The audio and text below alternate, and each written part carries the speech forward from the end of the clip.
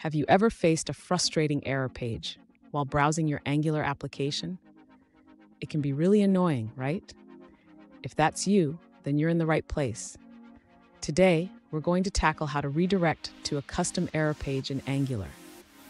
I completely understand how disheartening it is when your custom error handler doesn't work as expected. You're not alone in this struggle.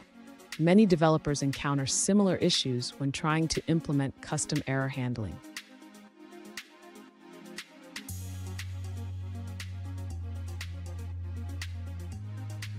Here's the specific situation we're looking at.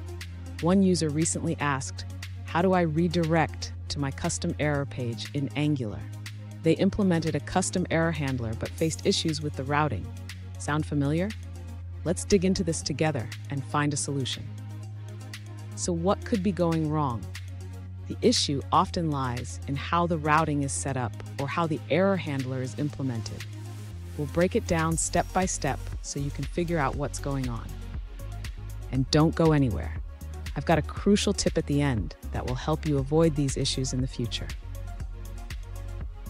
To resolve the issue with the custom error page, the user should first ensure that the custom error component is properly declared in the module. This is crucial for Angular to recognize the component. Next, the user should check if the custom error component is included in the entry components array. This is necessary for dynamically loaded components.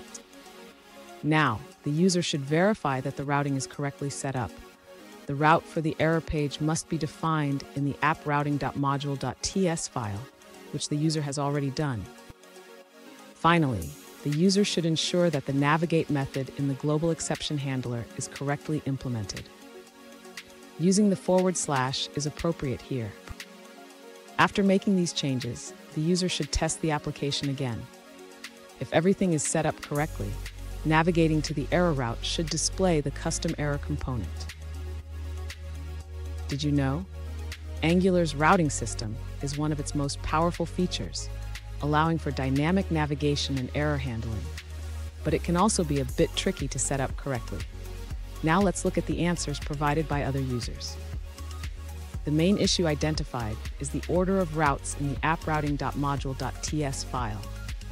The wildcard route, represented by sure, is placed before the error route, causing the router to always redirect to the wildcard instead of the custom error page.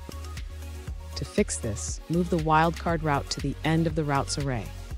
This allows the error route to be reachable. Additionally, ensure that the custom error component has the correct component decorator and is added to the entry components of your main module.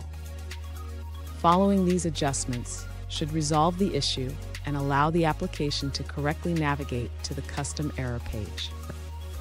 Here's the crucial tip I promised. Always double-check your routing and module declarations. This simple habit can save you hours of debugging in the long run. And there you have it. You should now be able to redirect to your custom error page successfully. Remember, proper routing and module declarations are key.